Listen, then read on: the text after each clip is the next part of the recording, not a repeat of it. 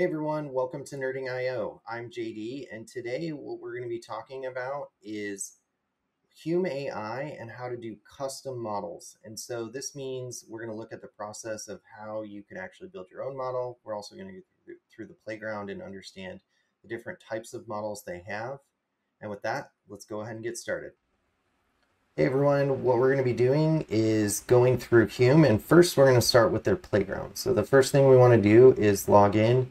We're going to go to the expression measurement playground and just kind of see like some of the models that we can actually interact with and stuff like that. So if we start our webcam, we can kind of see that it is giving us different facial expressions. I'm getting confusion and concentration a lot, which is entertaining. And then as we're speaking, we can actually see what's going on with this embedding plot. And this is pretty interesting because then we can kind of relate to all the different quadrants of this this kind of embedding. So I just wanted to show that as like something pretty cool, but they also have this ability to do a voice burst. So as you're speaking, you can see different types of detection and frustration and determination, and also in this voice plot. The next one is the speech parity, and so or porosity, and we've kind of seen this before, right? Where we're seeing it in our applications that we've tried so far. But again, it has the embedding plot. Real quick, everyone, if you haven't already, please remember to like and subscribe. It helps more than you know. And with that, let's get back to it. So the other thing that we can do is actually select a model from one of our from one of the models that they have, right? They have image models, audio models, video models, and then obviously text models. We can either try an example, upload files, or create our own models. And so what we're going to do is just kind of look at this as we're going to go through this attentive and distractive one. So you can just do like a try an example and select a clip, and then it will go through and actually analyze that file. So we're going to come back to this later on and actually just look at the guts of how to put this together. The other thing is the text editor, which we kind of know. So now we're going to actually take a look at the custom models. And as you could see through the examples in the playground, there's a bunch of different ones. And so we're going to be kind of following this path of this attentive and distracted. And if you click on this, you can kind of see there's all the different quadrants as labeled, right? If it's distracted or kind of in the middle, then you can actually see the predictions as well as the labels. You can actually pull up the videos of this data set that they've looked at, and you can actually click on the data set itself.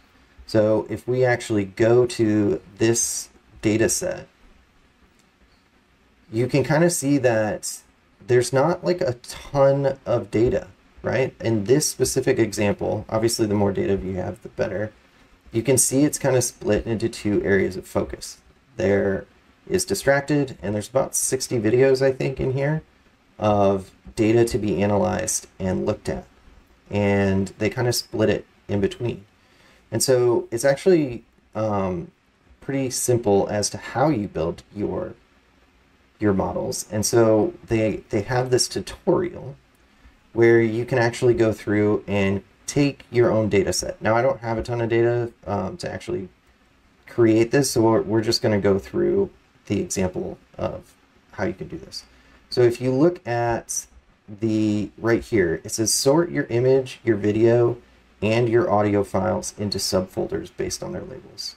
And this video is like super simple. I'm just going to kind of describe what's happening. So basically you can start with a root folder, and that's going to be your label of student focus.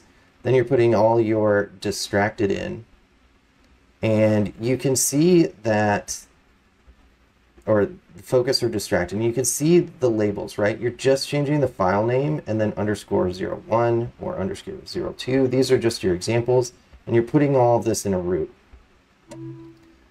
Then what it's doing is you're saying, okay, now that you have all these, you need subfolders to actually, these are the labels themselves or the annotations that you're putting in there. And you have attentive and distractive. And so now you can take this and actually upload it into a data set.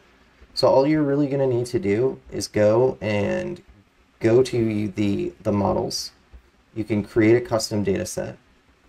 And then that is where you're going to be following like what kind of columns. All of them would be categorical. And then you would go ahead and upload all of that model. And then all you have to do is really run it and you can analyze it. So this tutorial is actually super helpful. It's pretty straightforward. The videos are pretty quick. So if you actually want to go through and build your own model, it's a pretty easy step-by-step basis. The hardest part really is getting all of your data and then making sure that it's labeled correctly and then uploading it.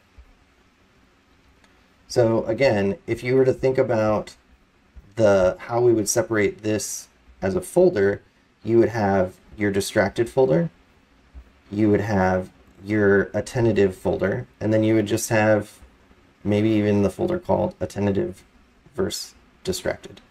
And that's all you really need to do in order to get started in building your own custom models, which you can then use in the playground. All right, that's it for us today, everyone. What we went through was Hume AI and the ability to look at different types of custom models and how you could actually create a data set in order to make your own model and interact with it. With that, happy nerding.